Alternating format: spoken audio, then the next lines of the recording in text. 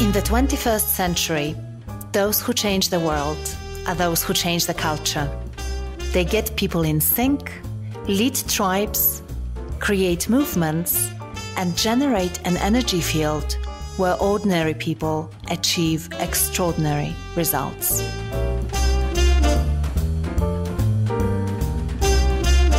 It seemed like executives got excited about an idea and pushed it on to the rest of the company. And people didn't quite feel like they could ask hard questions about it. And they executed the project. It didn't work out.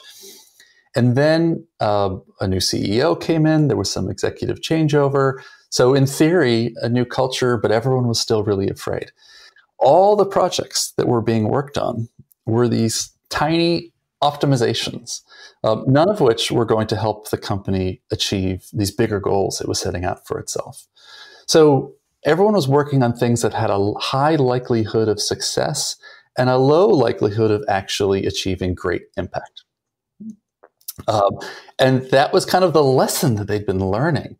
And there was a lot that had to be done to shake that up, both directly talking to it and speaking with it, but also rethinking, being really clear about the goals and the metrics, and then creating a roadmap, a high-level roadmap, not one that dictated features, but one that sort of laid out these initiatives for these big goals that we had to do, and allowing people to realize, okay, like we have to connect to these big goals. That means our results have to be bigger, but you can't get bigger results without more risk. That's the deal. That's the dance with the devil, right? If you want, you see this in investment banking, and you see this in entrepreneurship, you see it in stock trading, right? If you want more upside, you got to take more risk.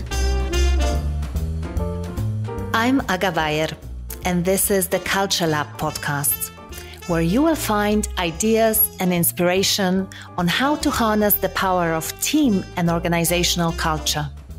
I talk to leadership thinkers, culture experts, entrepreneurs, and all sorts of movers and shakers, and together we explore the fascinating topic of culture, leadership, and personal growth. If you like what you hear, subscribe to the podcast on iTunes. Or better yet, write a review on iTunes and share the podcast with your followers and friends on social media. For more, check out our archive at www.agabayer.com/podcast. Hey, it's Aga. Welcome to episode 71 of the Culture Lab podcast.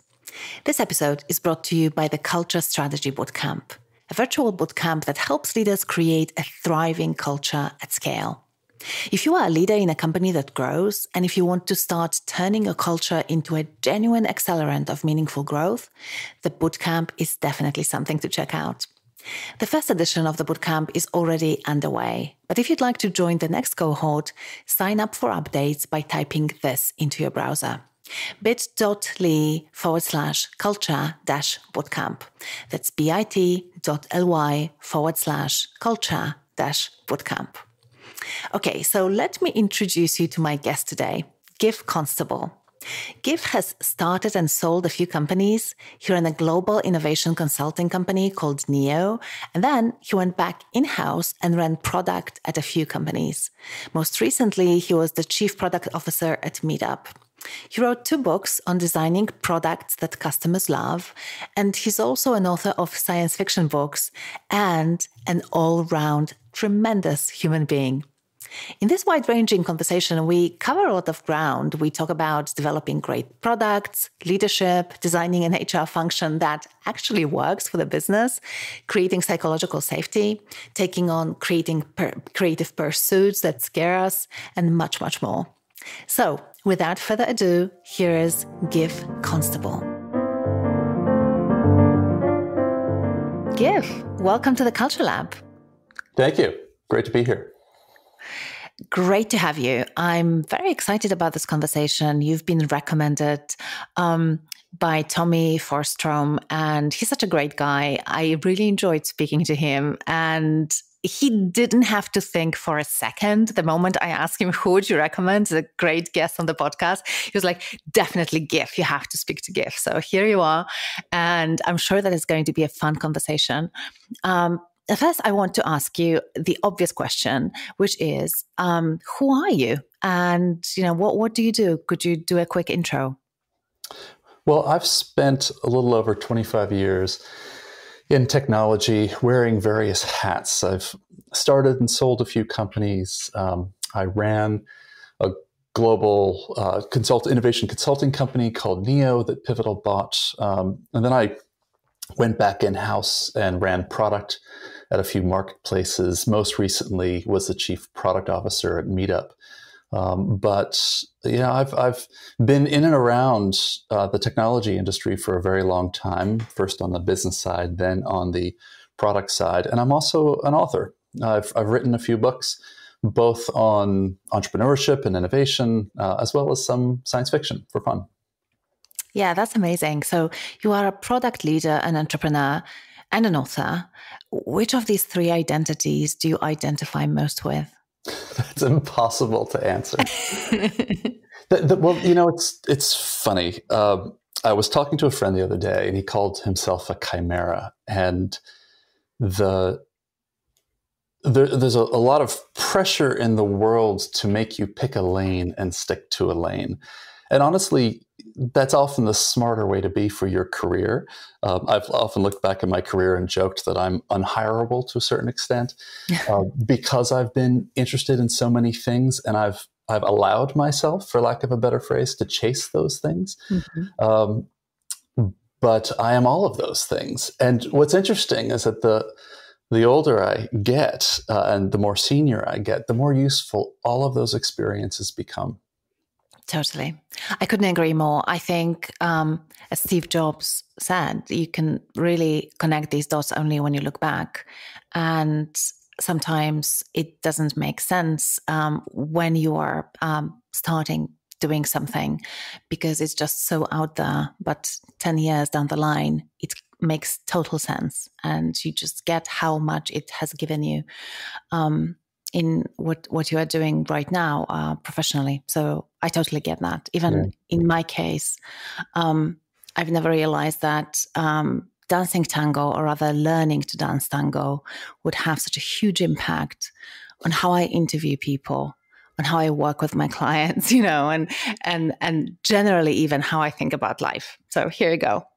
As crazy as it might sound, I totally resonate with what you have just said. I love that. I've never heard that. Tango. Okay, you may have to explain to me, how does tango help you interview people? Now I need to know. So tango, Argentinian tango, is not choreographed at all. And basically, what happens when you dance in a very tight embrace. And obviously it's very intimate. But you don't know where your partner is going to lead you. Usually as a female, you follow. And so the guy will lead and you will follow. But actually it's an act of co-creation. So you listen to the music. You listen to basically the solar plexus of your partner, because that's the point of connection. And those are really microscopic movements that tell you how your legs need to move. And so it's really magical, and the way of communication, just without words, and without choreography. So you really have to be super present in the moment. And I find, obviously, when you speak to someone, especially when you interview someone, when you can be that connected and when you can be that present, then it's really magical. So I find that it really helps to interview. I love that. In some ways, you're describing how product teams need to work, and my mind also goes to customer research. One of the things I really try to teach people when they need to get out of their own head and talk to their customers is like really listening, like really being in that moment and listening, and allow your curiosity to fuel all those follow-on questions that you need to ask to get to why something's really happening. Totally. That's exactly it. Yeah. So you've spent a huge chunk of your life doing that dance and putting new things into the world, like products and books and companies. So I want to tap into your experience in this area for a moment. So let's talk about ideas. one thing that comes to my mind when I think about ideas and how we come up with something and get excited about it is what Anais Nin once said. And she said that we don't see the world as it is, we see it as we are. And I think as a result, every new idea that comes to our mind and we get excited about, it comes wrapped in a set of assumptions and beliefs that is unique to us. And so my question to you, Giff, is how can we get out of our own head and see our ideas through a different, perhaps more accurate lens? It's a great phrase. We're all struggling, and this isn't just for new ideas. This is actually for so much of life and work. We're all struggling with our own cognitive biases. And when it comes to, let's say, an entrepreneur thinking about, or it doesn't have to be just an entrepreneur. It could be anyone who's thinking about a new idea, someone who's thinking about changing something in the world, big or small, that wants to make a dent in other people's lives. Our own belief systems and our own strengths and weaknesses make a huge difference. And a critical thing is trying to get self-aware about your own strengths and weaknesses so then you can get to balance. For me personally, I realized about midway through my career that I would get very excited about ideas. I have always thought a lot about, why does the world work this way and shouldn't it work in a different way?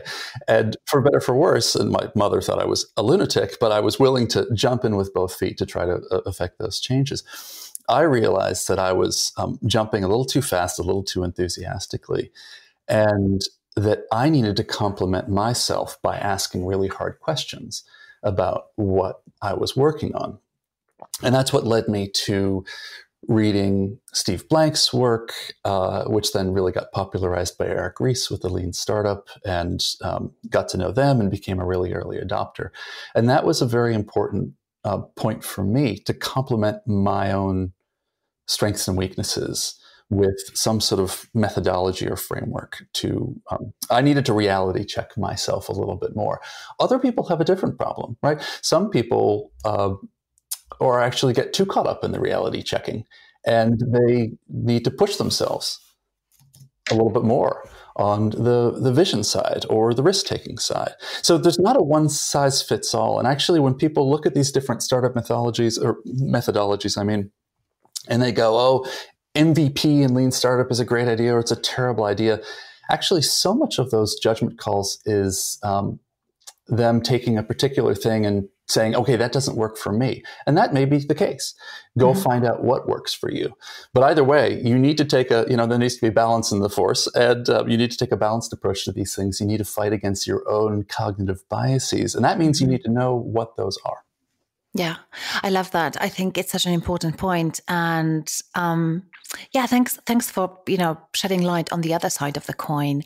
I guess I've been thinking about people getting overexcited about ideas, something that happens more frequently because the people that I spend a lot of time with are entrepreneurs and founders. And I think that the majority of founders I've met personally, are quite enthusiastic about their ideas. Yep.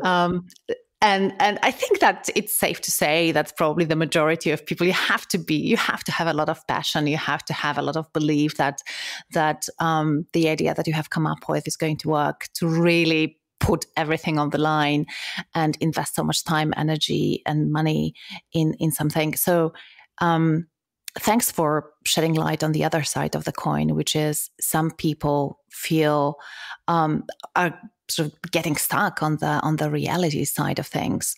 And I can also relate to that, especially working in organizations that are slightly more mature and bureaucratic. Then that's definitely the sense that reality is heavy and it keeps us anchored in a way. And so a lot of things are impossible. Do you see this as well? Yes, absolutely. Absolutely. Large companies really struggle. They do well with optimization. They have such momentum and they do well with that momentum. and it makes them hard to unseat when you're trying to compete against them. But they really struggle to allow that risk-taking and innovation. They're different mindsets, they're different modes of behavior, and you can't take a one-size-fits-all to them. At Neo, we worked with a lot of very large companies trying to help them test out new business models, come up with those, and then test them out. And I walked away from that experience running that company cynical, I'll be honest with you, that most of these companies just weren't going to be able to do what it took to accomplish what they wanted to accomplish. And so they were falling back on, okay, well, let's just go acquire businesses. And to a certain extent, it's like, yeah, until you're really ready to change and understand how these modes are different, then you're actually better off not trying and just acquiring. But it's a bit heartbreaking because you've got people and ideas and potential inside these companies that really could allow great things to happen. And so why are they having to go outside for this innovation? They shouldn't have to, but we get in our own way so often. It's so interesting that you share that, because I spent a lot of time working for large consultancies like Korn Ferry and PwC, and obviously working with large corporates for many, many years. And so when I struck out on my own, I took some of these clients with me. And with time, I realized that actually one of the reasons I felt this need to strike out on my own is to do work with slightly different organizations as well, for exactly the same reasons. So my focus is on culture.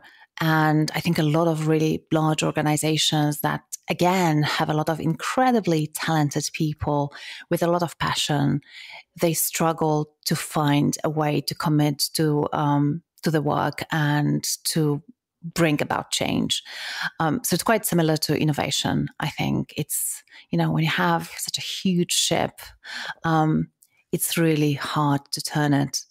And so I find it way more fulfilling to work with more agile organizations, startups, scale-ups. It's quite exciting. But I want to circle back to what you've mentioned before about getting out of your own head and doing a reality check. So you said that this was something that you felt like you needed to do. Yes. And one of your books is called Talking to Humans. Success starts with understanding your customers. And you have alluded already that we need to test our ideas with other humans. Why is it so important? Well, anything that's going to make a dent in the world has to start with a vision, with excitement. We were just talking about this. But we're only a market of one, right? Our own needs are not indicative of everyone else's needs. It's easy. Our human nature sometimes allows us to think that way, but that's not actually truth. And so we come to our ideas with these assumptions and these belief systems, some of which we're aware of, some of which we're not. But if you just stick to those, if you're not open to allowing the world to tell you how it actually wants this idea to manifest, how it needs this idea to manifest for you to have a sustainable and effective business, then your odds of success are going to be really low. And let me clarify something. I don't mean just saying to the world, tell me what to build. Actually, I think that's a terrible way to build products. Yeah, it's a little bit like Henry Ford, right? Who said, if you ask people what they want, they will tell you, I want a faster horse. So this is not an idea. This is not the idea to tell people what they want or what you should create. So what sort of questions should you be asking, and what sort of things should you be focusing on? Well, you're trying to understand people's goals and their needs. And so when I'm teaching teams to do what people call customer discovery, qualitative research, right? Get out of your head, go listen to people, go talk to people. The best sort of way to approach it, especially in the early days, is to look at people's behaviors, get them to tell you stories. Don't get people to predict the future. We're terrible at predicting the future, at predicting our own behavior. We're all god awful at it. But what you can say is, here's the last time I tried to do this, and here's how I tried to solve it. And I went and attempted to work with these two companies because I was so frustrated with the first, et cetera, et cetera. You get people starting to tell you stories about what they've done, what they've tried to do. And as they're explaining that, you could ask a lot of questions about why. How are you feeling? What was going on? What were you trying to accomplish? If you can understand people's underlying goals, and it takes some doing to actually open people up and get to the truth of their underlying goals. A lot of times we have these surface level beliefs about how we think that are colored by how we're supposed to think.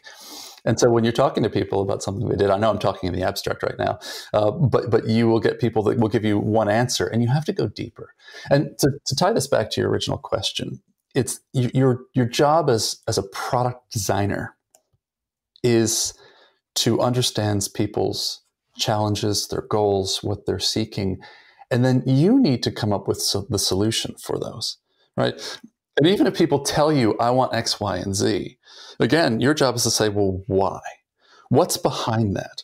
And maybe X, Y, or Z was a particularly good idea. Oftentimes it's not, right? Because people's ability to design products is uneven, and some people are better at it than others. And so, anyway, to sort of wrap this up, you need to expose your ideas out to the world, to learn and figure out what's actually going to work, and you need to interact with people in ways that really get to the root causes of their behavior, where they spend money, why they change, why they seek things out. And that will just increase the odds that you can have something that's successful. So much of what I have written about and tried myself is just all about this question of how do you put something new in the world and have it actually work. Mm-hmm. Yeah. Yeah. And I'm thinking about how many levels and layers there really are, because obviously you have this level of creating a product that your customer is going to want and need, and or a service that really meets a need or solve a real problem for your customers. And then there is also somehow fitting the narrative that people are telling themselves about who they are and what they need in life, right? Yep.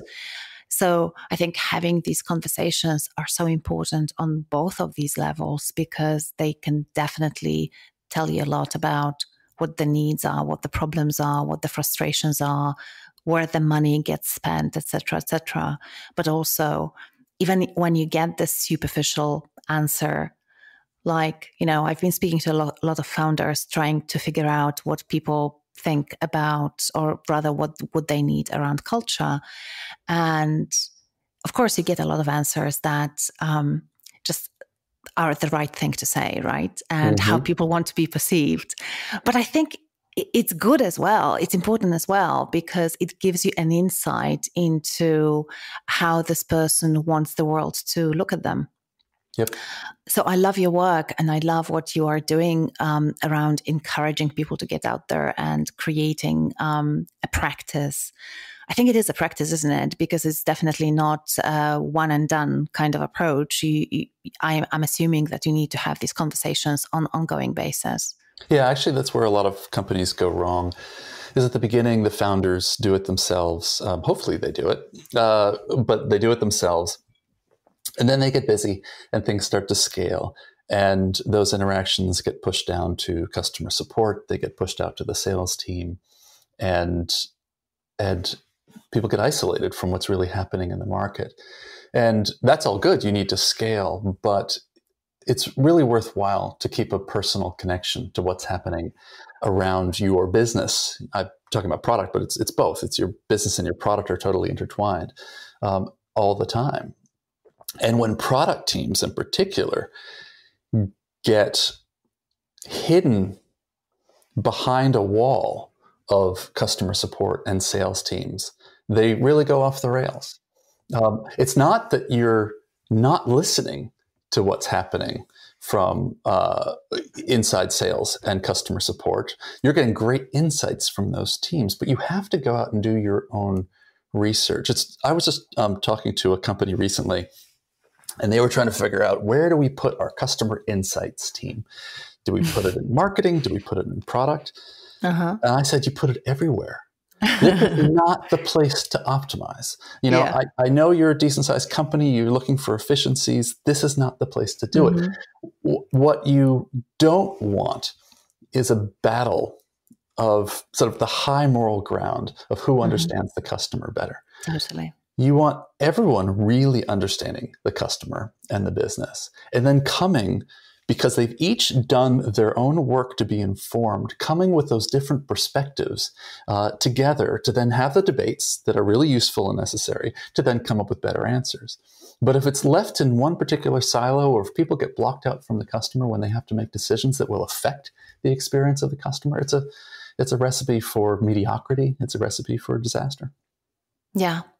And I'm so glad to hear this from you, because actually when I work with high growth startups, or rather before I start, we do sort of a contracting session where we talk about what would it look like if we work together, and what sort of things I would need from them to be able to produce the results that they want.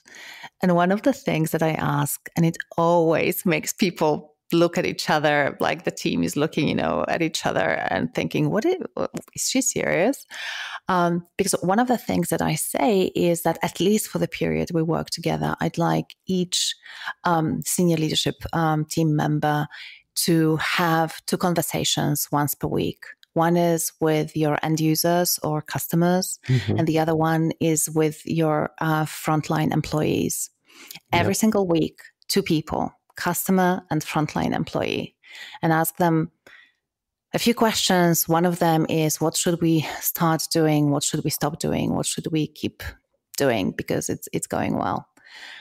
And initially people are like, are you crazy? We're so busy. There's no way we'll find a time. But of course, as you know very well yourself, it is really transformational, because you learn stuff that you wouldn't know, especially at that level. And when you harvest this information and then try to make sense out of it, these are, I think, moments where you really have major breakthroughs. But the question to you as an expert in this area is, so we harvest data, it's through, qualitative data, like conversations with people, and quantitative data. But how do you then really utilize that? And what is the best way to figure out the patterns and find the signal in the noise?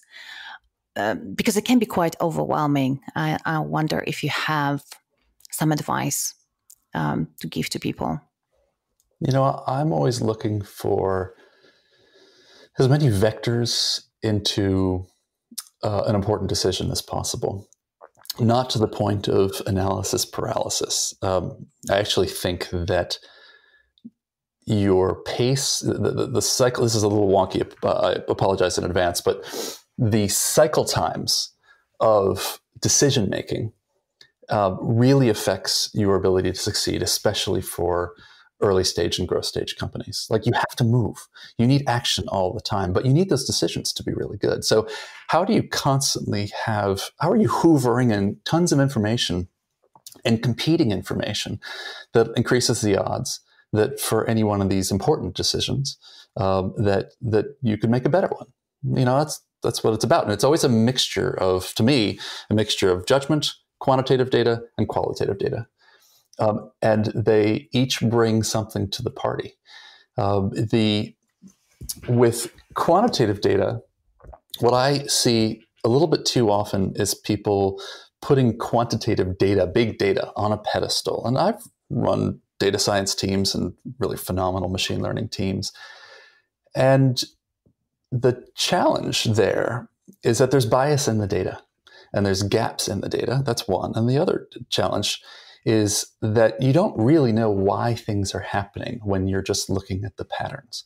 And so it's really easy to fall in love with a conclusion, and then it turns out that that's correlation rather than causation. So you need to be a real skeptic around your big data as much as you're using it and allowing that to help drive decision. Because honestly, the quantitative data is where the truth really is. People are buying or they're not buying. They're doing it or they're not doing it, right? And that's going to show up in your quantitative data.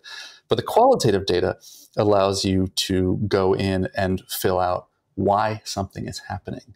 Because you could ask these questions. You could observe people's behaviors.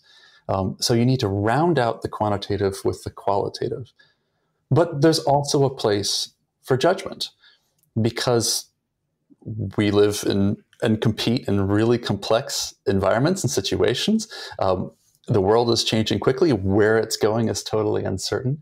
And so you can't abdicate your own judgment to whether you're a CEO or a product manager or anyone else. You gotta mix the three. And the tactics that you might use at a particular time are going to differ depending on your stage and your context. But yeah, mixing up those different vectors into those big decisions, not overthinking the small decisions, but making sure you're keeping your pace of action fast, but challenging yourself to get different inputs, I think is key. Mm-hmm. So let's put this in the context of leadership and culture for a moment, because I'm sure that you've worked with some amazing leaders during your career, and you are one yourself.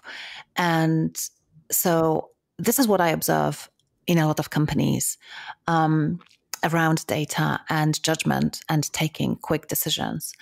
Usually, or quite often, what happens is that people gather, they harvest the data, they look at the data, they try to analyze the data. And then there comes a moment when judgment needs to be made and a decision needs to be taken, and people get paralyzed very often. And the person who takes the decision is at least a level too high.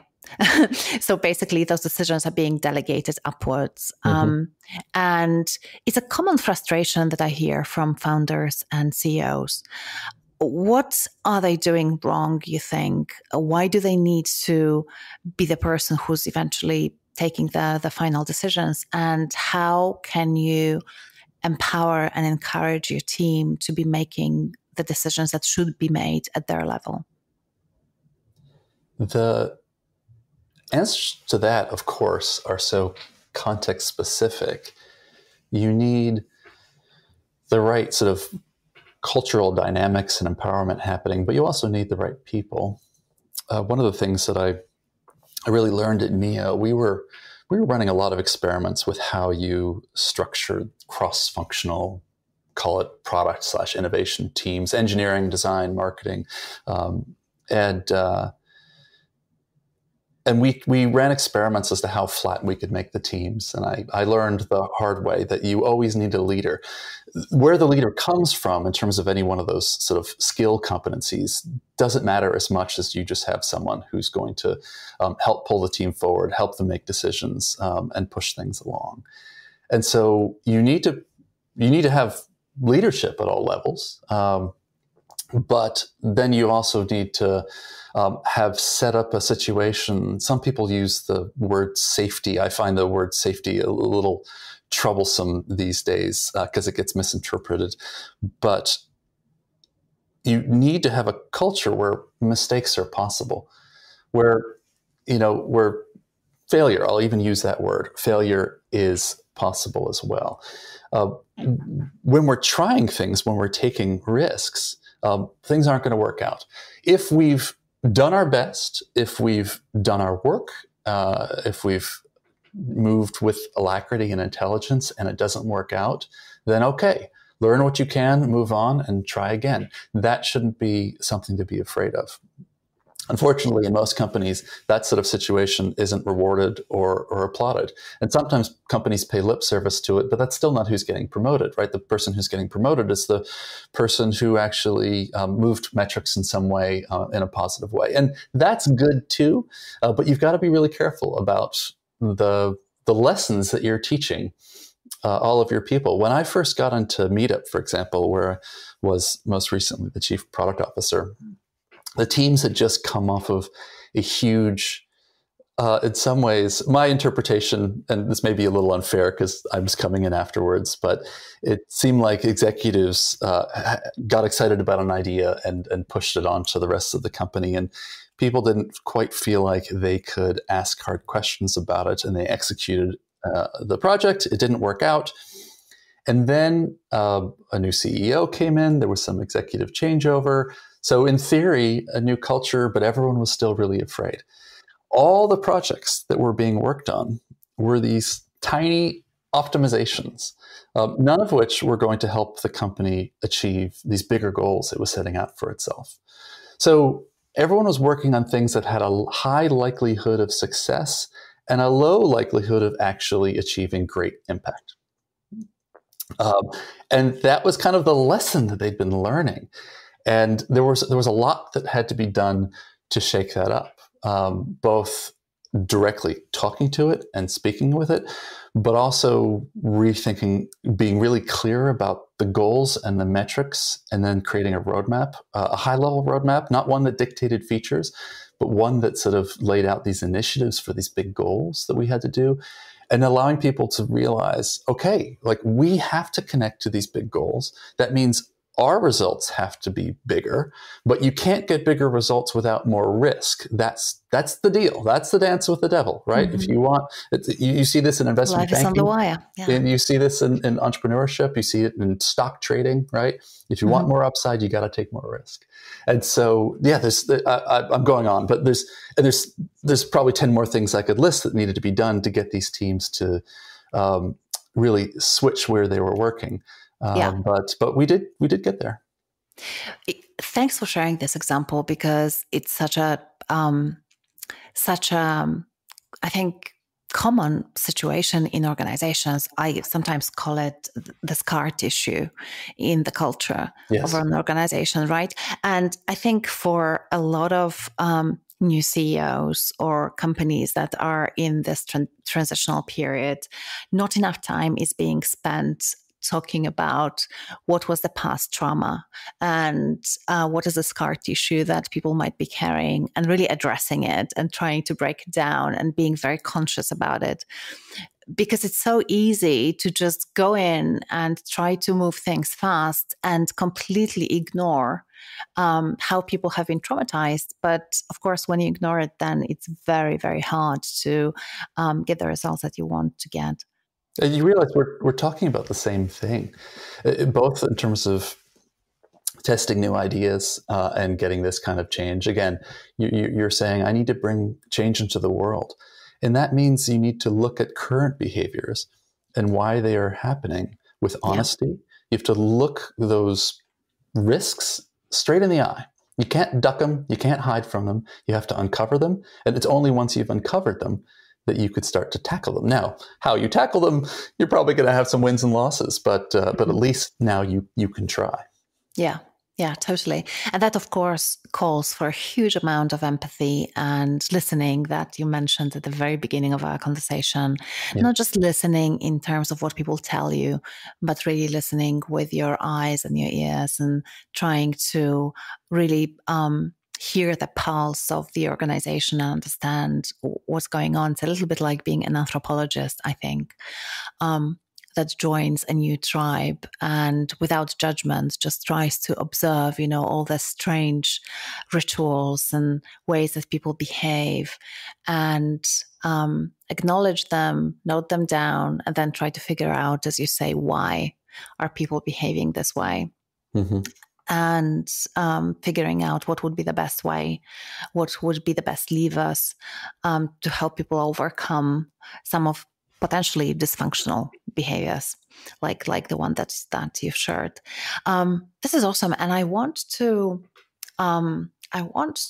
talk also about this piece about your expectations from HR that you've written. I really liked it, and we'll put the link in the show notes. And I think especially for people who are in the HR space or consulting space, this is going to be really interesting to have a leader like you sharing your thoughts around how people in the people space can generate value for organizations. And one of your key points is around agility and how you'd like HR to be able to help organizations to be more flexible. And the word that you use that I really like is more continuous. And there's one line that really resonated with me. And you say it's time for people ops to stop thinking about control and instead think about building trust and accountability. So, using your speaking to humans approach, let's use this. What sort of questions should HR people be asking the rest of the business to design a better people ops function? I wasn't expecting you to ask the question in that way. That's interesting. There are simple questions that, whether you're in people ops or whether you're in finance, I think it's useful to go out to call them line managers and ask, which is simply, well, first, like, what are your goals? What are you trying to accomplish?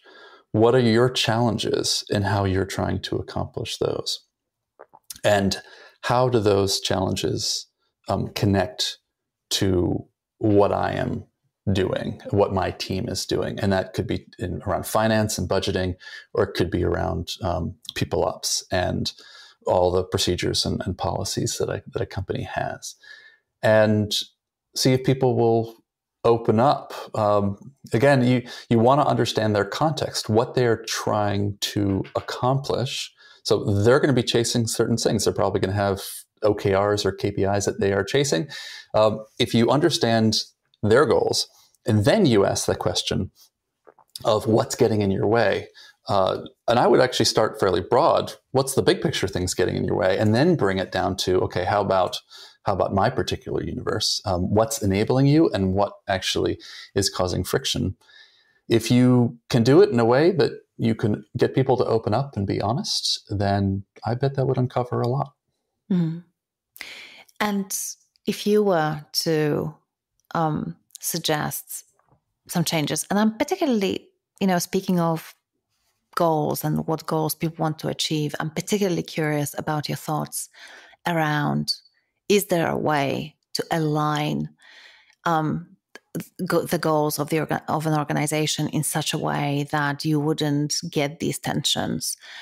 Because the frustration that you've described in your blog post is a frustration that a lot of business leaders share, where basically, just for our listeners to have the context, it feels very often that the HR is completely disconnected from the business and what the business needs and what are the daily challenges that the business faces.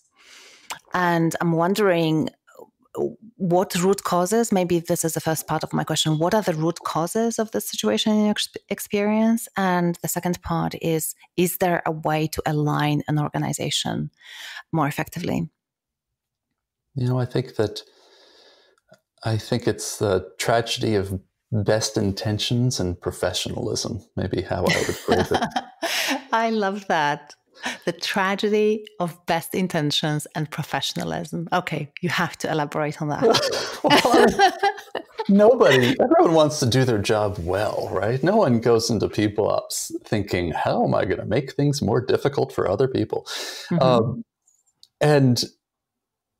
And so, but the question is, what is your higher purpose?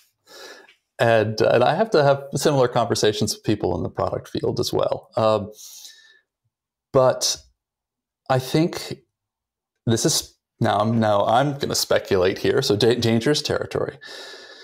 But I think when people get caught up in their own specific field and silo, how do I call it people ops or human resources? How do I do this really well? I'm going to go to those conferences. I'm going to read those books. That's where I'm going to spend my time. Then I think that can lead one down some rabbit holes. I also think that there is a natural human tendency, even oftentimes a subconscious one, to want to be important. And I have this with product managers where I need to teach them how to become leaders, and they need to be leaders with influence, not authority. And I need to teach them judgment so they could help make good decisions. But I also need to teach them to be, even as they're leading, to be leading in service of others. And that other is both the customer and the business's top and bottom line, and their teammates. And so the question is like, what really are the goals here? Like, is the goal an HR goal? No, that's not what we're in business for, right? We're in business to deliver value to our customers and thus reap value ourselves. That's what we're here for. And if you just get back down to basics and sort of first principles, it clears away so much of the nonsense that we have. One of my favorite things in your podcast, Aga, is you ask people their definition of culture. Mm-hmm. And the reason why I love it... We're going to get there in a second. I know, but the reason why I can't resist, the reason why I love it is that you get some very common sense answers and you get some very academic answers. Mm-hmm. And I certainly know which one I tend to prefer. I like saying, let's get down to basics. Let's get common sense about these things. That's what clears up the cobwebs and actually increases the odds that you can make change. But yeah, and this is not just, HR doesn't just fall sort of prey to these biases as well. The design community does it, the engineering community does it, the product management community does it, the marketing community does it. But, my big belief is that our world has gotten competition, and our world has gotten so much more complex. It takes much more synthesis. It takes more cross-functional thinking than it ever did to be able to compete effectively. And that means really understanding and having empathy and being a team for these broader things for the purpose of that higher goal, not your own higher goal, the team's higher goal. Yeah, totally.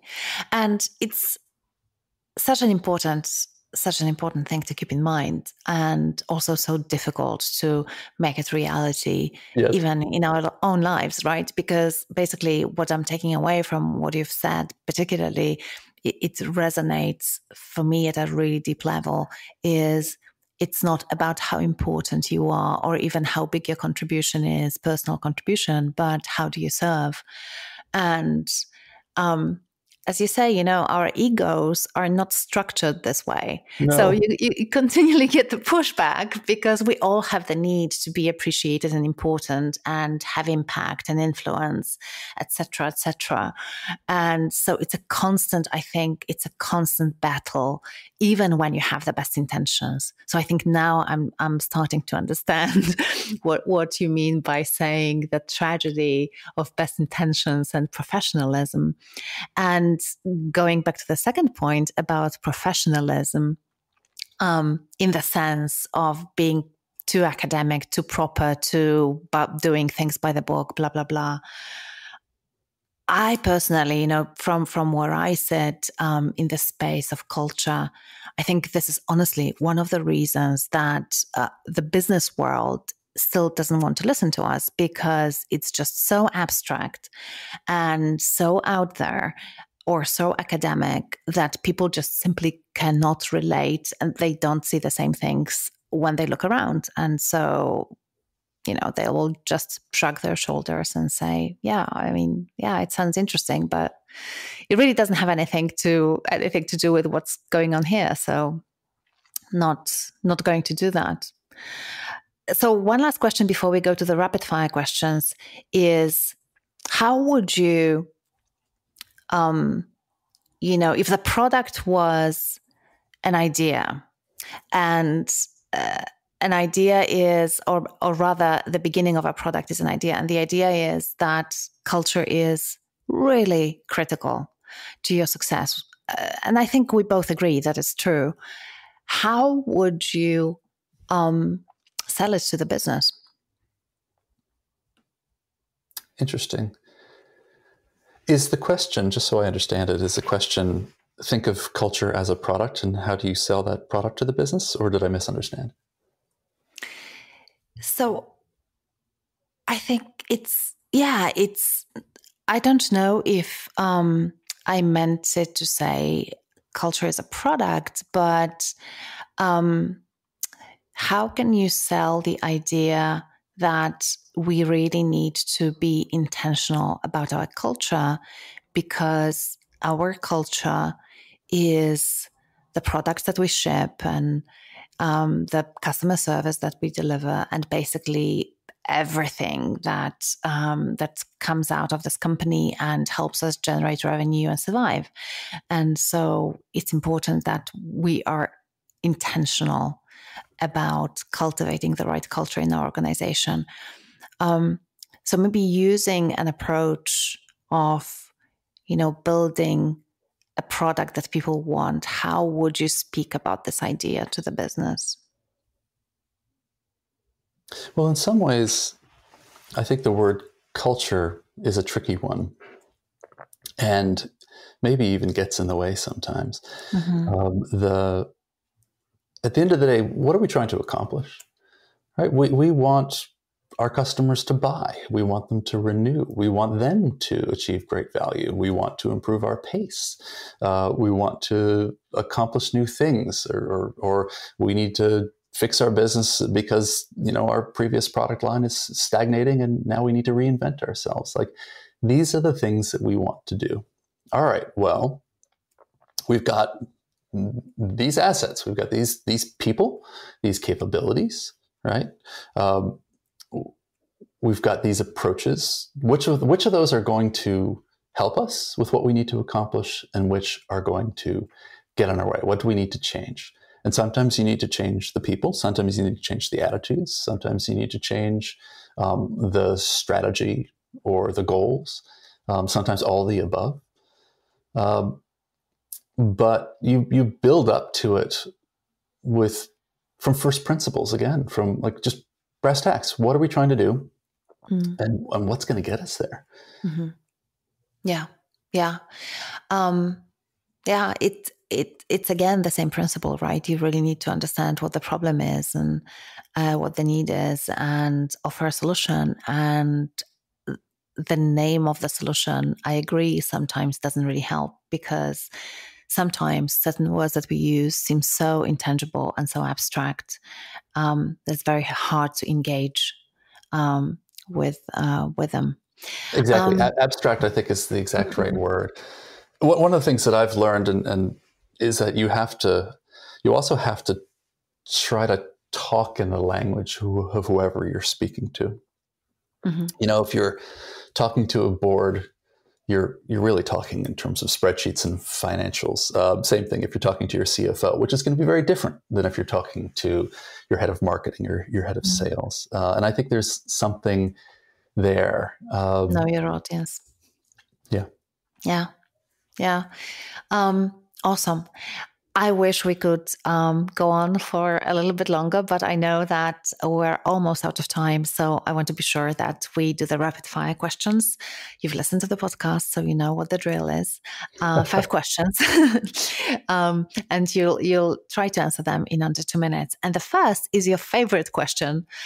How do you define organizational culture? So I think of culture simply as the values. It's the values and traits of an organization as revealed by people's actions. Love that. And what are the signs that a company culture needs some work, or perhaps even a major overhaul? So I could list a few.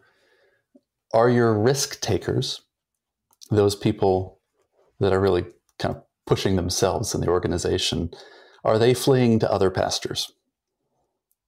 Because you have not created a home for people to take risks.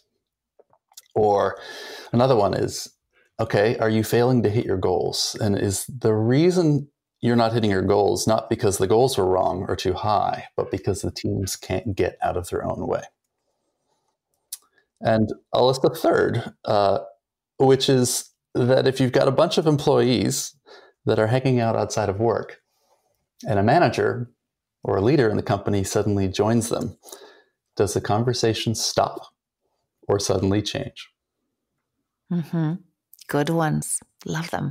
Okay, so let's move on to the next one.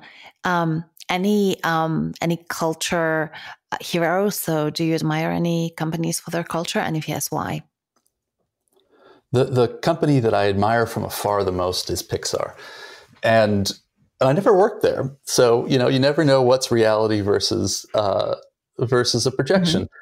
But a book that I've read over and over again, and I've watched the documentary on them, and I try to take their ideas and put it into practice in my own teams, as best I can, is Pixar.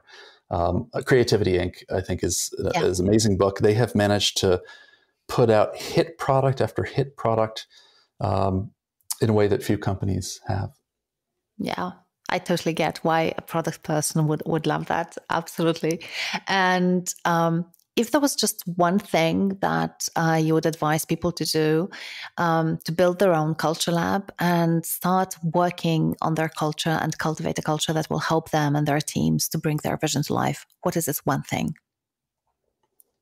It's funny, we didn't actually talk about this earlier, but what I am always looking for myself and trying to engender in the people that report to me is a sense of partnership.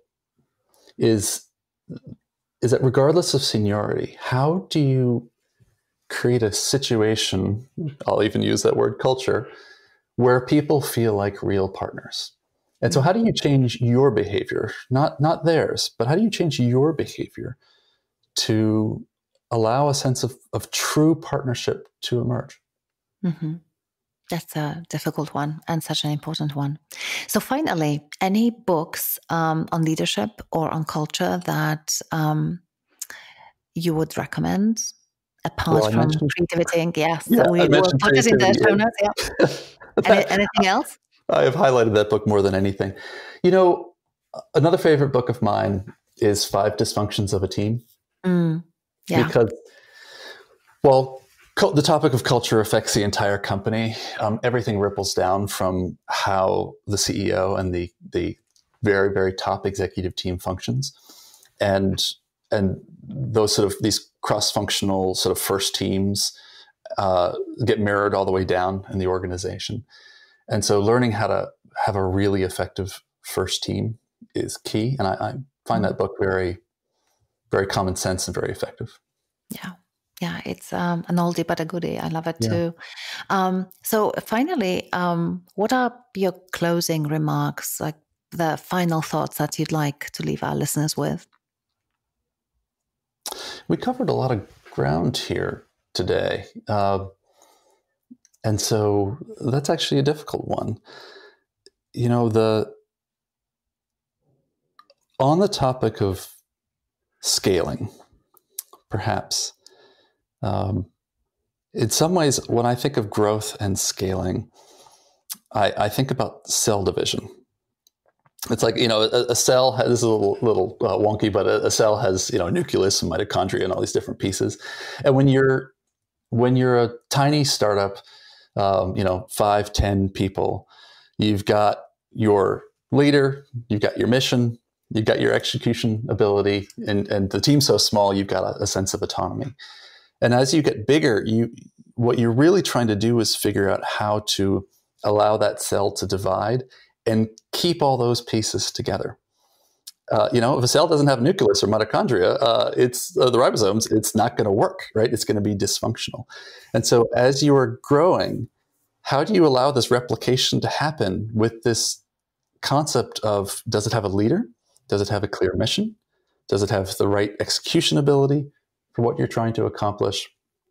And do you have the right level of autonomy? Which, let's be honest, the right level of autonomy can vary. It's context specific. But if you can optimize those 4 things, it makes growth and dealing with difficult situations a lot easier. Mm-hmm. Totally. And I think that the values that you've mentioned that you consider to be one of the key parts of culture, when you can have that DNA being replicated in each cell, then also it really helps things work. Yep. But I love, love, love this metaphor. When I think about scaling, I often think about school of fish or flocks of birds, but I've never thought about how cells multiply. So I'm going to steal this one. I'm warning you. Thanks for that. Wow. It's been amazing. We've covered a lot of ground and I really enjoyed this conversation. Thank you so, so much. We haven't talked about your other books, the science fiction books. And I'm going to put links in the show notes, but I really absolutely have to ask you, what made you want to engage in this and write science fiction? You know, I've always written nonfiction because I've found, whether it's blogging or the books, because I've found, like all teachers, I find that not only is it rewarding to teach others, but it also makes you understand the material so much more. And I bet you find this all the time, Aga. I had always had this question. I mean, at the end of the day, in some ways, you pick a medium of creation, and I'm dying to try it. It could be music, art, cooking, writing, software, you name it. And I'd written fiction when I was young, and I was curious to know, could I write a science fiction book? And I was scared of it. I'll be honest, I was scared of it. And that's a really interesting sign. And I had an opportunity earlier this year, call it a mixed blessing of the pandemic, to have 2 hours really early in the morning every day that was fairly clear. And I decided, I'm scared of this thing. That means I have to tackle it. That means I have to accomplish it. And when I started it, I had no idea whether I could write something that I actually liked and was worth putting out in the world. And I fell in love with it. And not the book, I fell in love with writing fiction. And so I'm going to do another one. I'm going to do multiple more. It was a phenomenal experience. And I recommend it to everyone. We're definitely going to put links to your science fiction books, or the first one for now, in the show notes as well. I haven't read it yet, but I will give it a go. I'm not a huge science fiction fan, but maybe it's because I haven't really read science fiction for a long, long while. So maybe I need to start reading again. And I totally get that, what you said about when you are terrified of something. This is like your soul telling you this is going to be good. Two things come to my mind. One is Steven Pressfield. I don't know if you're familiar with his work, War of Art, for example, and he talks about that. So he says, when you have this overwhelming feeling of being terrified and absolute resistance to do something before you start, it's really a sign that this is going to be transformative. And also, I'm thinking about this troupe of acrobats. I can't remember the surname. It was a family, and they would basically say that life is on the wire and everything else is just waiting. And, right? Isn't it just amazing? Such a good thing. And yeah, so I think when you are writing science fiction, you live on the wire. Yeah, that's right. That's right. It's also, and this ties back to entrepreneurship, it's when you want to see something in the world and you look out there and it doesn't exist, that's the world telling you, go do it. Totally. Thank you again. And if people want to find your blog or your books, there will be links in the show notes, but just as a quick thing, Twitter, LinkedIn, where should they try and connect with you? So I've tried to split my universes, my business blog, talking about tech and entrepreneurship and product. That's all at giffconstable.com, Giff with 2 Fs. And the sci-fi website is gwconstable.com. And my Twitter handle is GiffCo. Feel free to connect with me on there, GIFFCO. And for science fiction, it's GW Constable. Good. Thank you. Thanks a lot. Olga, this is a pleasure. Thank you. I'm Aga Bayer, the creator and host of the Culture Lab podcast, and this is the Culture Lab team. Production Manager, Lindsay Nunez. Art Director, Emily Spencer. Aaron Scott, Content Editor. Sound Producer, James Eade, Be Heard.